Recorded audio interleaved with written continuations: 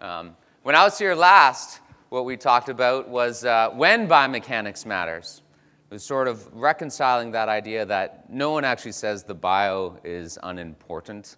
That's sort of a straw man out there. But today, we're actually going to have some fun, maybe. I don't know. It's up to you. I always say, because with my course, we want people talking and engaging. So when the course sucks, it's your fault because you didn't bring anything to the table. And that's exactly what this lecture is. That's why it's the Choose Your Own Adventure. So we're going to set a framework talking about when biomechanics doesn't matter, right? And we're going to sort of go through, so you can pull out your phones, get your PubMed on there. And what we're going to do is pull out sort of different biomechanical ideas that people have used to explain pain that are quite prevalent. And then what we're going to try to do with the big brains that we have in the room is just poke them apart with the research that we have off the top of our head, right? Because what I often say is it's not the pain science or the neuroscience that challenges these biomechanical ideas. It's the biomechanics itself. Right? And if you know the biomechanics well, you can really see the holes in the common arguments. Like an example would be, we can do this little exercise. We're all sitting. And if you've read the biomechanical literature, you know it's like the worst thing you can possibly do for your frail spine. It's like the new smoking. I would even say it's like sitting on 1,000 burning cigarettes. That's how dangerous it is. It's worse than a new smoking. It's smoking out of both ends. It's horrible. You don't want to do it. It's sitting. So what you need to do to protect your fragile core, and remember, most of you are one quick bend away from your spine exploding. I would say half of you here are degenerative. You've got spurs. You've got fraying. It's pretty disgusting. So what I need you to do is protect your cores right now. So everyone activate, your external oblique first, then your internal obliques. Make sure it slides properly with the interlayer sliding over the transverse abdominis. And now I need you to turn your glutes on. Okay, go ahead, everyone. Pucker up, right? Wait a minute. Did you smell it? Some of you turned your hamstrings on first. You deviant bastards. Okay. And you call yourselves movement professionals, and you can't turn on your goddamn glutes before your freaking hamstrings. It disgusts me. And then you're like, why are you laughing like that? What is this? This is a 42-pound fucking head, and what are you doing to your neck? If you're going to laugh, get in neutral. That's a lot. And think of all the compression on your spine when you're laughing. It engages the whole core. Your intra-abdominal pressure is through the roof.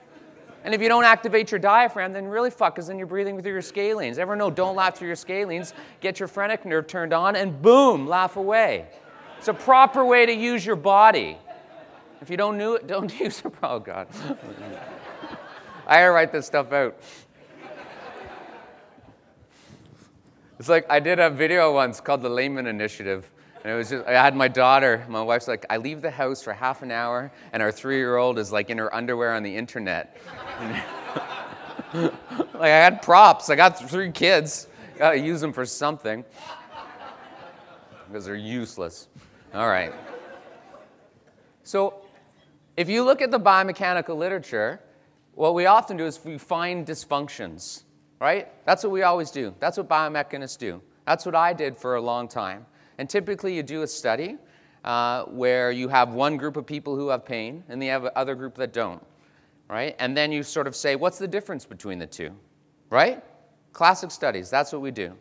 And then how do you determine what you're going to measure? Some of you know this. How are you going to determine how is the group with pain different from the group who does not have pain? You look around your lab and you see what equipment you have. And if you want to do a follow-up study, you ask for grants to get more equipment. And what are you going to find? You think people who have pain are going to be different in some biomechanical variable than someone who doesn't have pain? Yeah. Can you think how many dysfunctions there are, or dysfunctions there are in people that have pain? 50? 100? We're just limited by our equipment. And so, click. Uh-oh. Oh, this is dysfunctional because you have to turn it on. All right.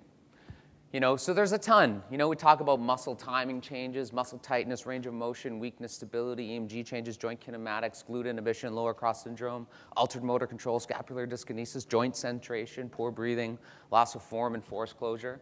Why have we wanted to know all this stuff? Because people like me, this is from 2004. I wrote 2 papers, use of non-amplitude components of the EMG signal and identifying differences in function between low back injured and controls. There's probably like 20 differences. There's probably 40 now. And then here's another one. This was part 1. It didn't get published in the same journal. Kinematic differences.